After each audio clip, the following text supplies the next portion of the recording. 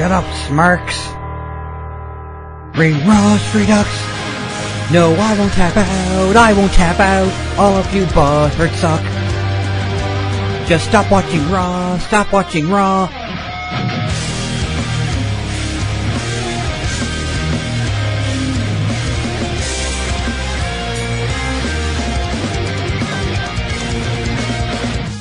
This is Fat Boy Mark Cabroni. Oh, God.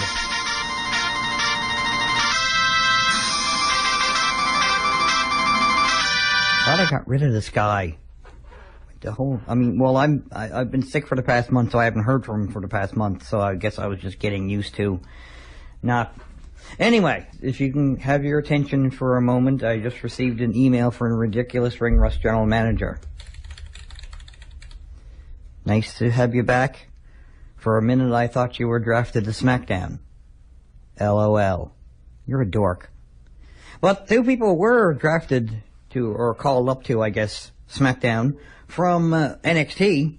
I understand Ty Dillinger ranked his send-off from NXT somewhere between 9 and 11.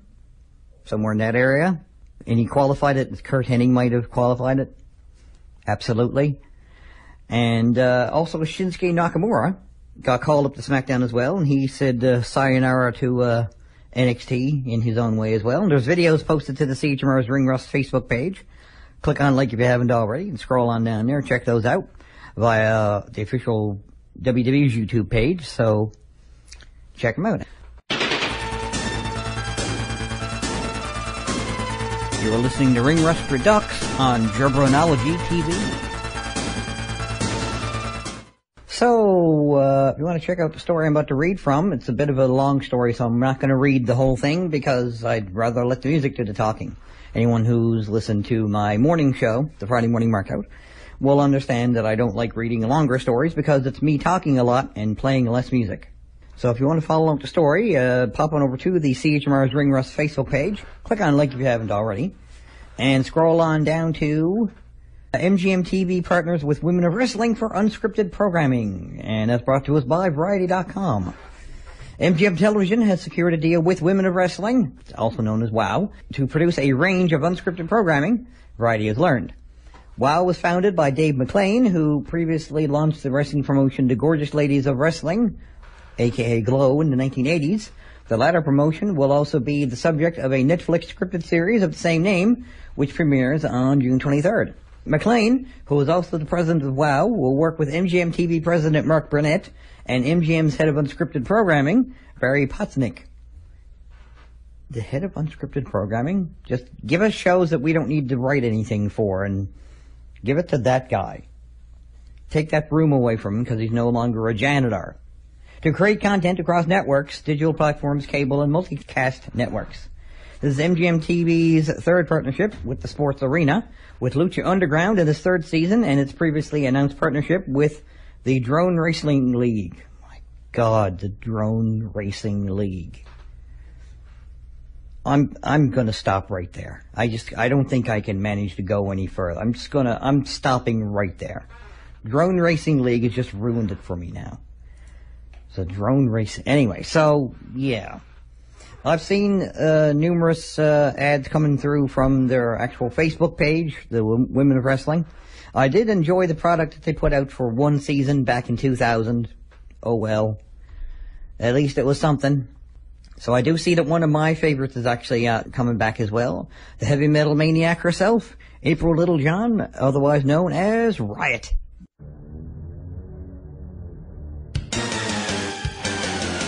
You're listening to Ring Rust Redux on Jabronology TV. Want to follow along the story I'm about to read from, or read part of, because again, I don't like reading long articles, and this is still kind of a long article, so I'll give you the gist of it, and then if you want to continue reading it, go right ahead, while I'm playing some music. So if you want to follow along and finish reading the article I'm about to read from, pop on over to the CHMR's Ring Rust Facebook page, click on like if you haven't already, and scroll on down to How DIY Could Transcend 205 Live and Monday Night Raw. Brought to us by Hollywood'sWorldOfSports.com.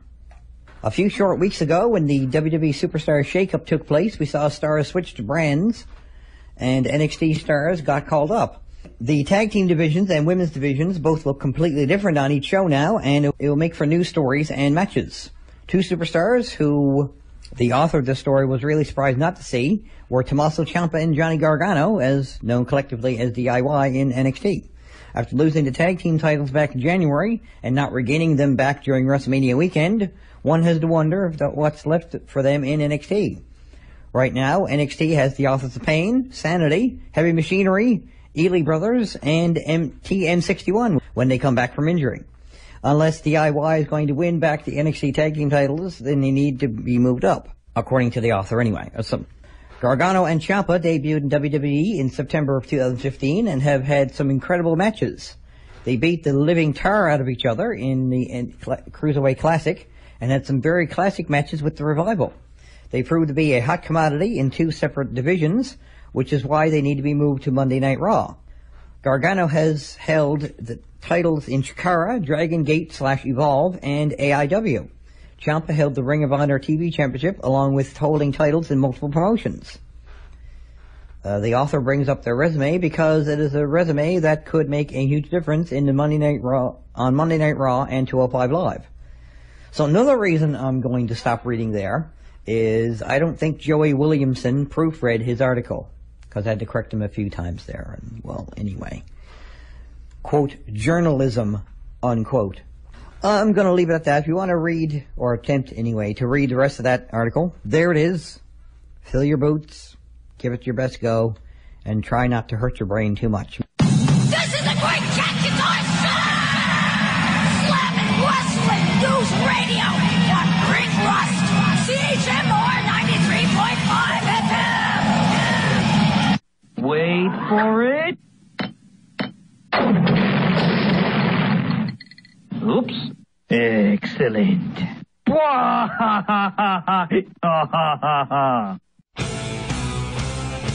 You're listening to Ring Rust Redux on Gerbranology TV.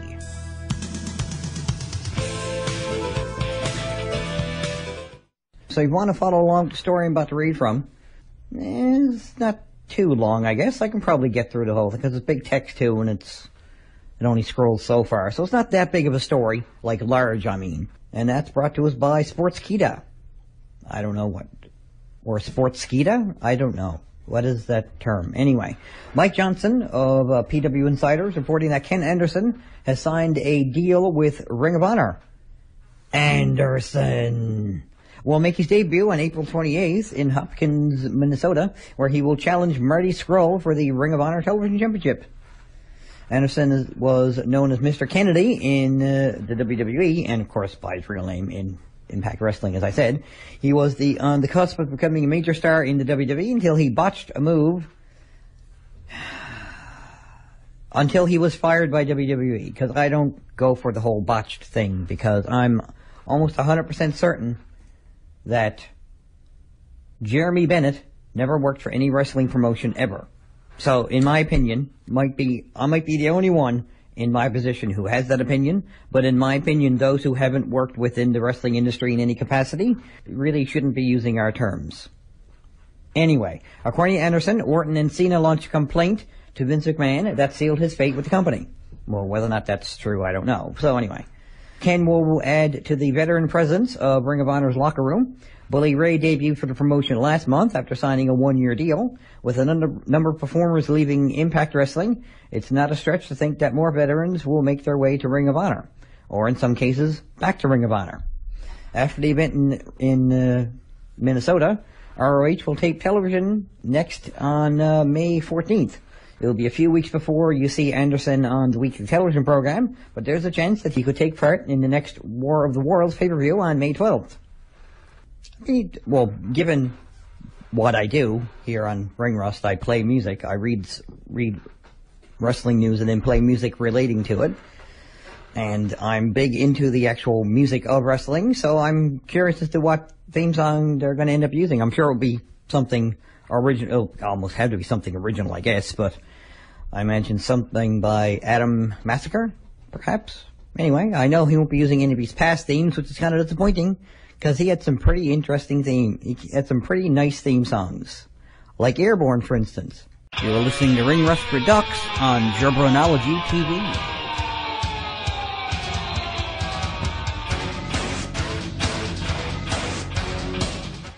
You want to pop on over to the CHMR's Ring Rust Facebook page, click on the link if you haven't already, and scroll on down to Week in Wrestling, Cody Rhodes' Major Decision, brought to us by Sports Illustrated, SI.com. SI.com's Week in Wrestling is published every Wednesday and provides beneath-the-surface coverage of the business of pro wrestling.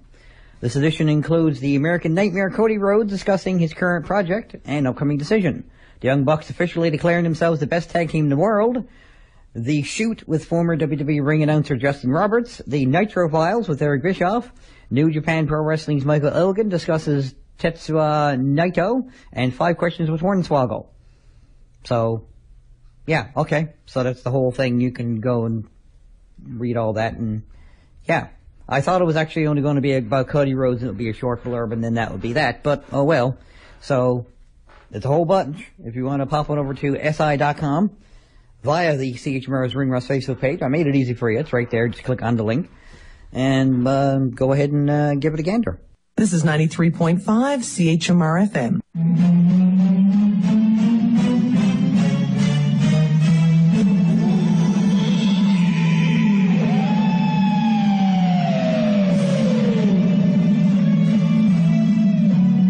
Now, time for this week's Macho Fact. The only thing that can break Randy Savage is Randy Savage. And the Macho Man can have his cake and eat it too.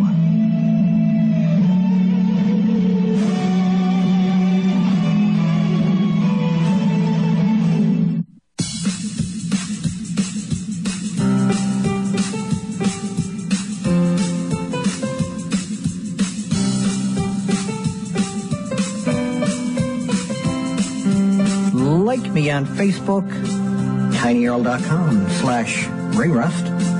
Follow me on Twitter @MarkJabroni, and subscribe to Jabronology TV, youtube.com/fanboymarkjabroni.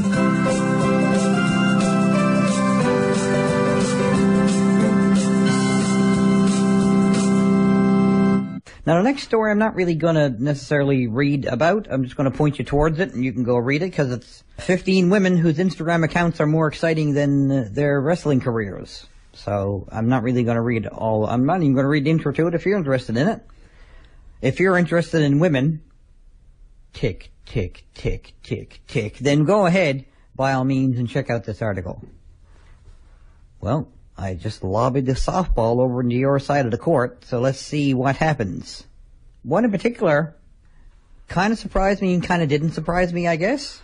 She's not using it. It doesn't look as though, and it's not surprising, of course, that she's not using it the same way as the other women use it. Well, actually, 2 of them probably aren't using it the same way the other women are using it. Most of the other women are using it to, show off their physiques, and one of them, Nia Jax, certainly isn't doing so. She's got body issues, and she's still a lovely lady, and I wouldn't mind seeing more pictures like that of her, personally. But the one I'm mainly speaking of is actually Mickie James, who's being a total mom on her Instagram, apparently. The one picture they chose for it showed her with her kid at WrestleMania. So, that's the one that popped right out at me, because it's the most different of all of them, of course. She's being a total mom. As well she should be. You're listening to Ring Rust Redux on Jabronology TV.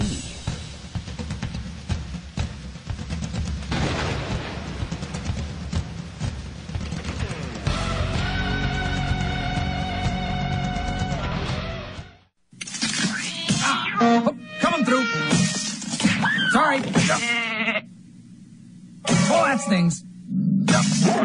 I beg your pardon. Oh. Because men talk wills it so. Proceed. You there. What's your story? I'm Ernie Devlin, and I don't question it. Oh, I like that. Don't budge. I'm taking your mind.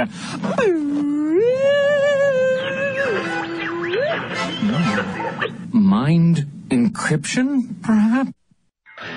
You're listening to Ring Rust Redux on Jabronology TV.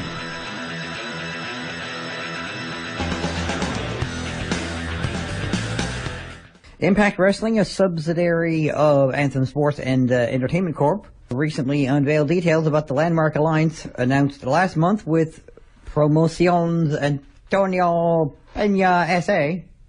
de CV. And then I realized I wasn't done with the names. I gotta keep going. The owner of Lucha Libre AAA, Mexico's preeminent professional wrestling organization, founded in 1992. The alliance coincides with a mutual milestone as the year marks the 15th anniversary of Impact Wrestling and 25th anniversary of Lucha AAA. And also recently announced was the fact that Global Force Wrestling is also joining forces with Impact.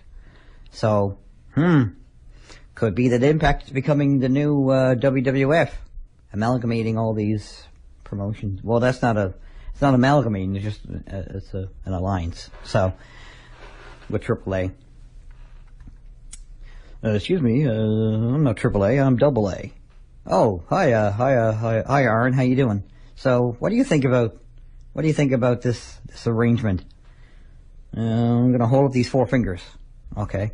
So, now he's holding up 3 fingers. He's a fan of the Dudley Boys, apparently. And now he's flipping me off in Britain.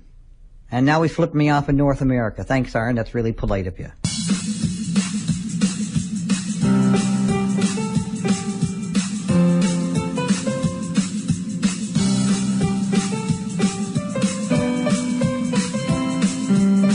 Like me on Facebook, tinyurl.com/ringrust.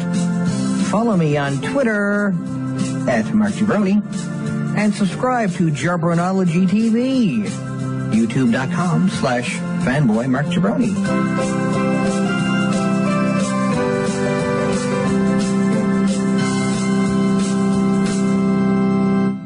So coming up for Beyond Wrestling on April 29th in Enfield, Connecticut, Lufisto, Waka Waka, will be taking on Penelope Ford. I don't know if it's for a title, doesn't look like. So if you want more information, pop on over to any of their Facebook pages. Beyond Wrestling, I'm sure, has a Facebook page. Lufisto certainly has her own Facebook page, which is where I'm reading this from.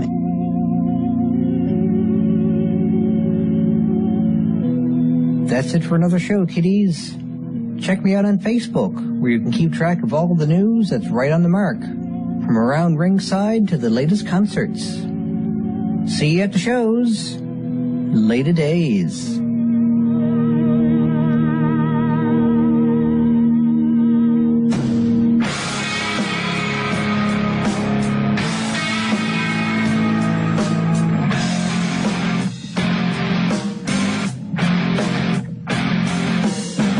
This is 93.5 CHMR FM.